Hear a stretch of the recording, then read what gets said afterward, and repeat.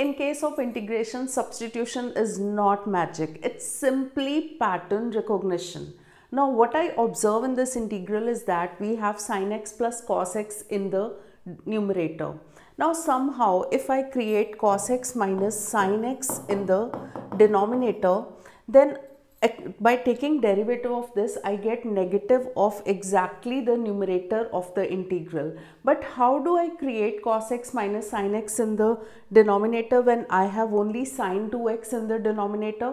Now if I take cos x minus sin x whole square, that will give us cos square x plus sin square x minus 2 sin x cos x, which is simply sin 2x. So this is cos square x plus sin square x, which is 1 by the basic trigonometric identity 1 minus sin 2x. Now I have created sin 2x in this term, but there is 1 minus sin 2x, while in the integral I have only sin 2x in the denominator inside the root.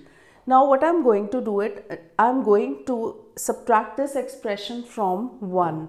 So when I subtract this from 1, I get 1 minus 1 plus sin 2x. So 1 and 1 is cancelled.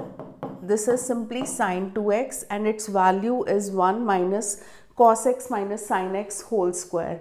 Now this substitution appears to be strange, but it makes the integral collapse beautifully. So when we substitute the value of denominator, we get square root of 1 minus cos x minus sin x whole square, and let's put cos x minus sin x is equal to t. So on differentiating both sides with respect to x, we get negative of the numerator. Dx is equal to dt. So let's substitute the values. This becomes negative dt divided by 1 minus t square.